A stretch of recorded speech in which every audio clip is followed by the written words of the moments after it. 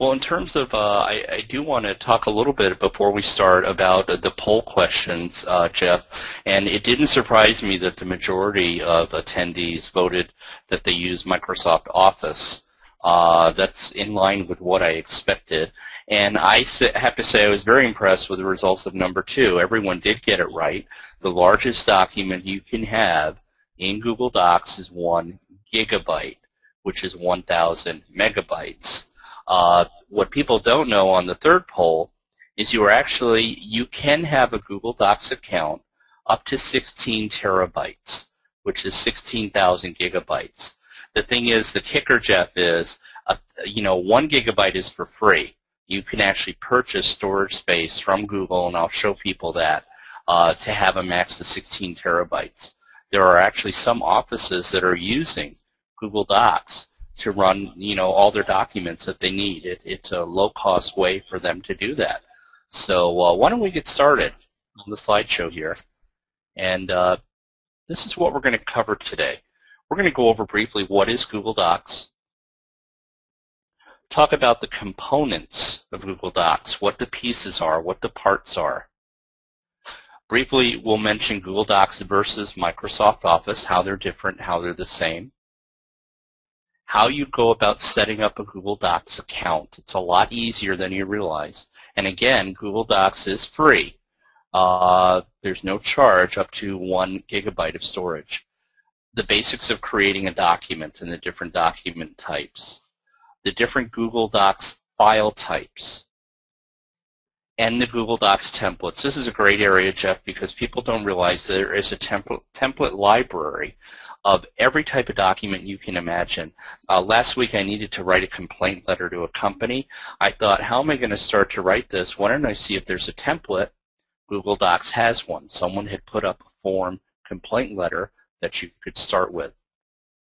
Next, as we get in towards the end, we're going to talk about uploading your files to Google Docs. Then how to rename and copy and delete files that are in Google Docs. How to organize your files. You can imagine if you've got hundreds or even thousands of documents and files in Google Docs that you want to keep them organized, and they use a concept called containers, which are similar to folders. How to share files with other people. This is another hot area of Google Docs. Many genealogy societies are doing this. They're loading their files, their minutes, their board meeting reports up on Google Docs so they can share them with all the society members.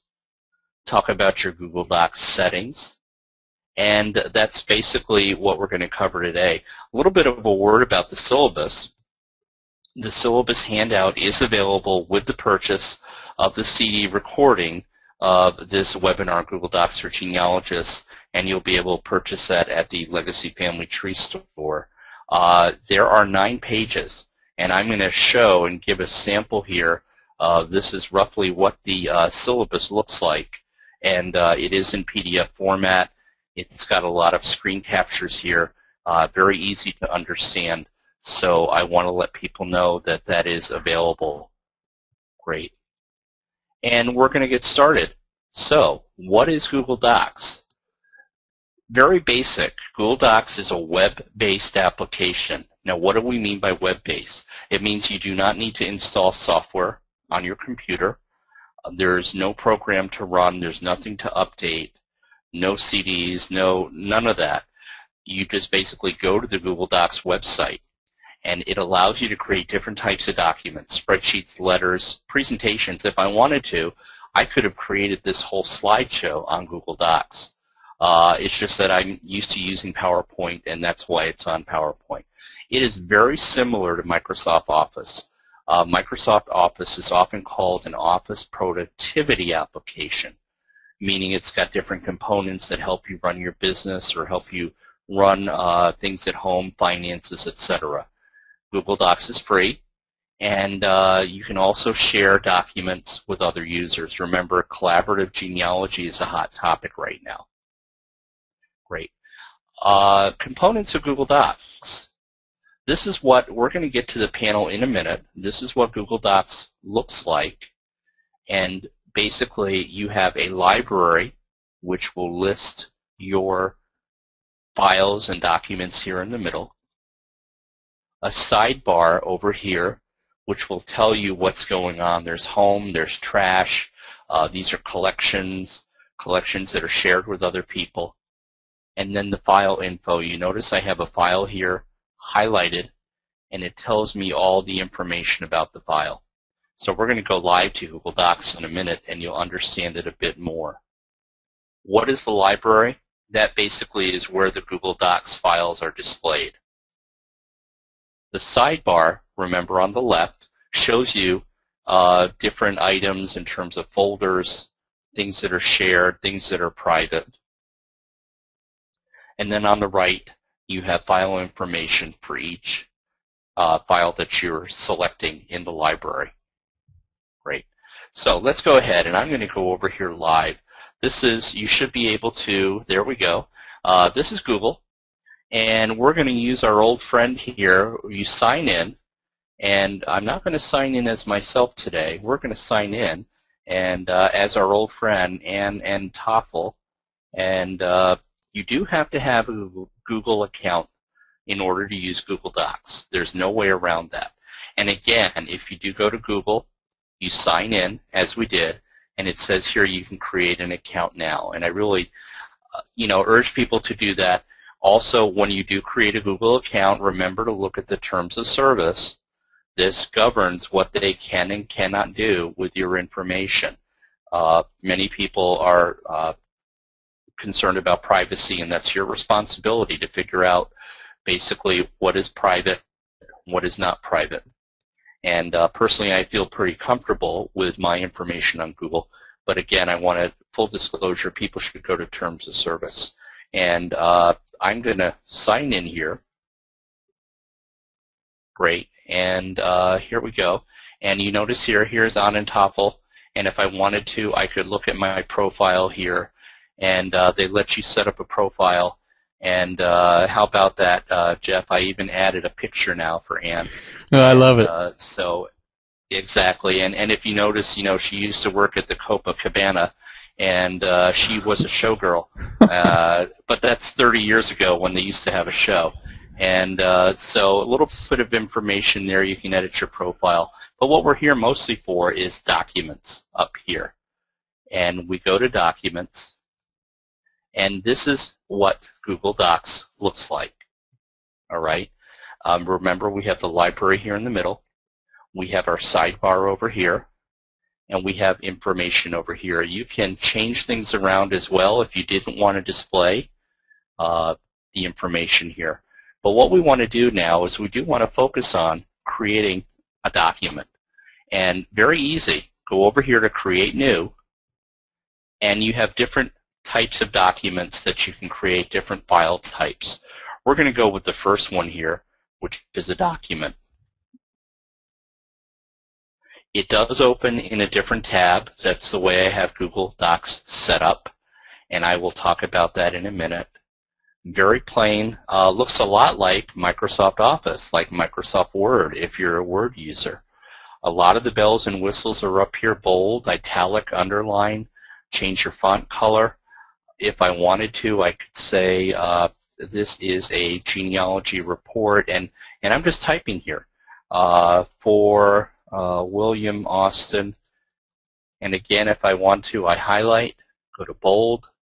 I can go here and change the font color, the background color, whatever I want to do here. I have the ability to do so. It will let me insert photos as well. All the bells and whistles that you have on Microsoft Word is here. I can go ahead and choose files to insert and etc. So this is our document. I'm going to go ahead and remove this highlighting because I find it kind of hard to read with my eyes. All right. If I wanted to, I could bump the font up because I do think it's easier to read when it's a larger font. So you can go ahead and use this to create any document you want for your genealogy. Now, one thing that you might want to, you're concerned about is, okay, how do I save a document? Well, the thing is, the nice thing about Google Docs that I love is it has already saved the document for me. It does an auto-save every few seconds, so I never have to worry about losing my work. One thing I do want to do is give the document a name. Click here. I can say Genealogy Report for William Austin. Say OK. It is saved. I can go ahead and close or go back to Google Docs right here. I can close the tab if I wanted to. I'll go back to Google Docs, and there's my document. Pretty simple, Jeff, huh? Oh, let me unmute myself. Sorry. Yes. Sure, that's okay. Yeah, it's pretty simple. It's pretty intuitive, especially if you've used some of these programs already. Yeah, Thomas, David asked a question, does Google Docs open files that you might already have in Office? Or maybe you're going to get to that. David has been planted in the audience. Excellent. David is anticipating one of my next areas. But what I do want to do first, before I get to that, Jeff, is I'm going to talk about some of the file types here. So I'm going to go back over to my slide presentation, if that's okay with people. So remember what we did. I want to review here. Well, for creating a document, we went into the sidebar. We said Create New. And then we selected document. We could have selected presentation, spreadsheet, form, drawing, anything from here. Also, what I do want to talk about is you can also copy and paste text from existing documents, that should say S on the end, I apologize for that, on your computer or from websites. Let me demonstrate that live. Okay, we have a new document here. What am I going to do? I'm going to go to my computer, and remember here we have certain things like my Dropbox is here.